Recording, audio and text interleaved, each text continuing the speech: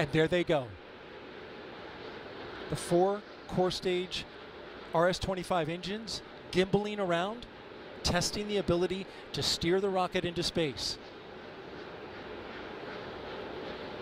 They will operate at 109% performance, each RS-25 throwing down 500,000 pounds of thrust. All 4, 2 million pounds. All together with the boosters, 8.8 million pounds of thrust. GLS go for upper stage to internal power. Now the upper stage has gone to internal power. So power is removed from the rocket's upper stage, the ICPS, and it's been switched to battery power.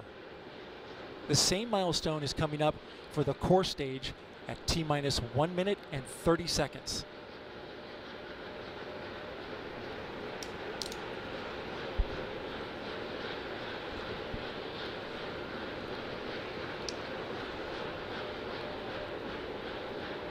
GLS go for core stage to internal power.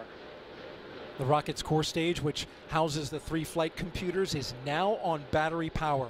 So there is no more hold time available because there's no more margin on the batteries. So if we have a hold, we'd have to recycle back to T-minus 10 minutes and recharge those batteries. The count continues.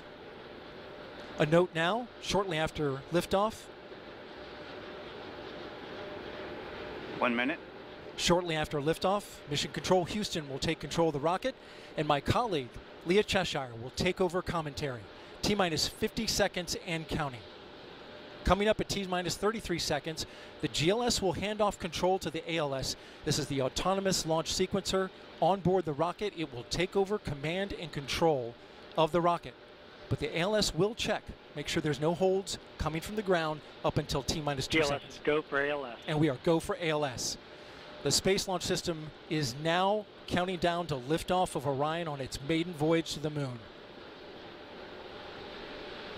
Launch team can no longer recycle the count. Sound suppressor water now flowing 15. under the ML. And here we go. 10. Hydrogen GLS burn-off go for igniters core stage engine initiated. start. 7, 6, 5. Core stage engine start. 3, 2, 1. Boosters in ignition. And liftoff of Artemis 1. We rise together back to the moon and beyond.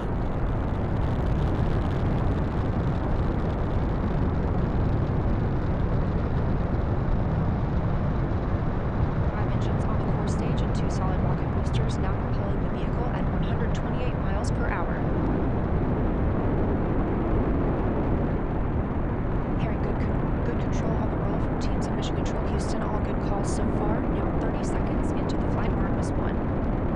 First milestone will be for the vehicle to pass through max Q at about 1 minute and 9 seconds into launch. This is the greatest period of atmospheric force on the rocket.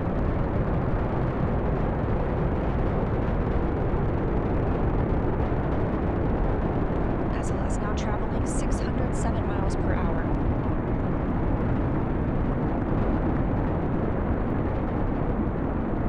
You're looking at 8.8 million pounds of maximum thrust. Quiet here in the loops of Mission Control. 4 core stage engines are throttling down ahead of passing through max Q.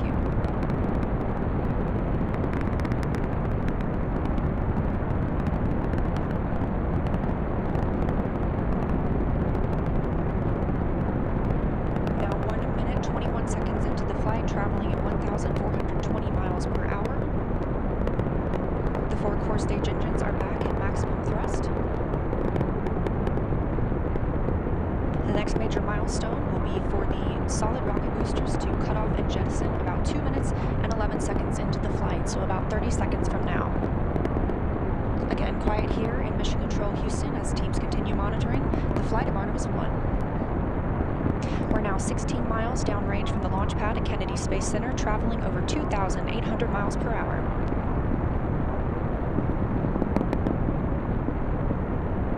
Standing by for solid rocket booster jettison and shortly thereafter.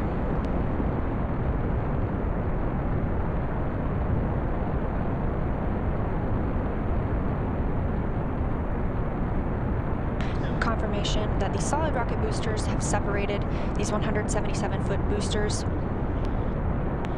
Now the core stage continues to power the flight of Orion, all four RS-25 engines firing, traveling over 3,400 miles per hour, 46 miles downrange.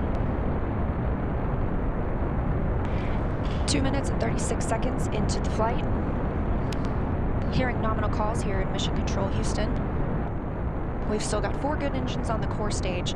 Next up, we'll be looking for the service module fairing to separate. This is 3 15 by 15 foot fairing panels, providing structural support, protecting the service module. Those will separate at about 3 minutes and 11 seconds into flight, and very shortly thereafter will be followed by the launch abort system separation. Just over 3 minutes into the flight of Artemis 1, now traveling over 4,060 miles per hour, 83 miles downrange. We just had confirmation that the service module fairing has separated.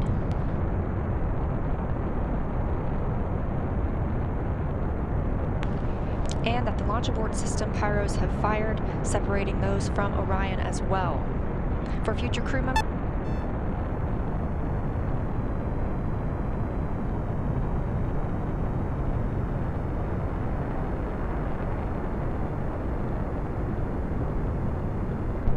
we just heard the call for 3 engine press, meaning if SLS were to lose an engine at this point in the mission, we could still achieve a nominal mission. We would just have an extended main engine cutoff time. However, we still have 4 good engines, all at maximum thrust right now, powering the first flight of Artemis at 5,200 miles per hour, 148 miles downrange.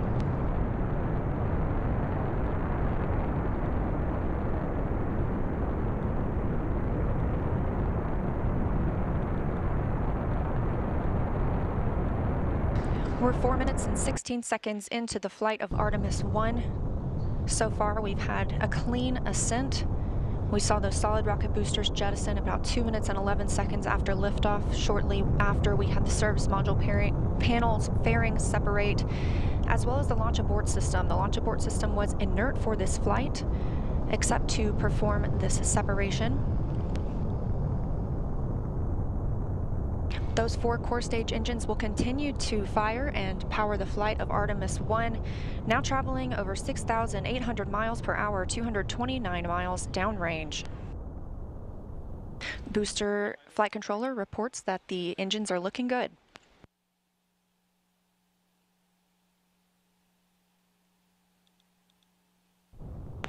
Our core stage main engine cutoff time is about 8 minutes and 3 seconds. We are now 5 minutes and 11 seconds into the flight, 7,656 miles per hour.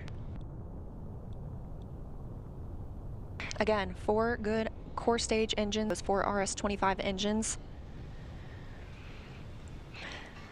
The last time those core stage engines flew, they were taking space shuttles to orbit, and now with upgraded capabilities, they're launching the future of human spaceflight.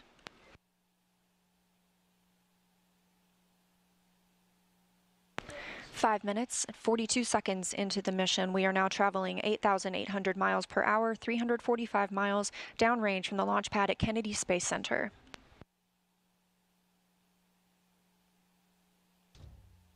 Again, we are anticipating core stage main engine cutoff at about 8 minutes and 3 seconds. And about 10 seconds later, we'll see core stage separation, at which point Orion and the interim cryogenic propulsion stage will be flying free. Now traveling over 10,000 miles per hour, 6 minutes and 15 seconds into the flight of Artemis 1, 427 miles downrange. Quiet here on the loops in Mission Control Houston. Teams continue to monitor this first flight.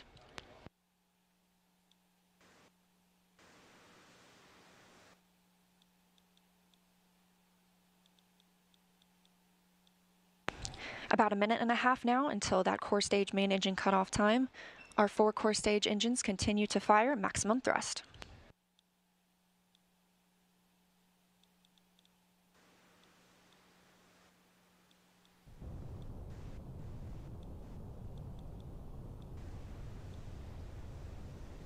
Coming up on 7 minutes since launch today, now traveling over 12,800 miles per hour, 563 miles downrange.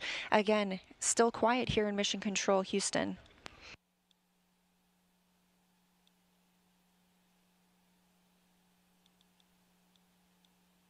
As we prepare for main engine cutoff, the 4 RS-25 engines are beginning to throttle down.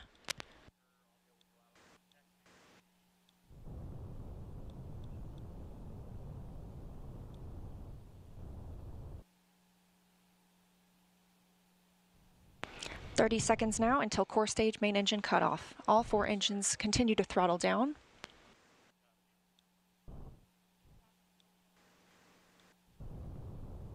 Now 7 minutes 45 seconds into the flight, traveling over 16,000 miles per hour. Continuing to hear good calls here in Mission Control Houston. We're standing by for core stage main engine cutoff.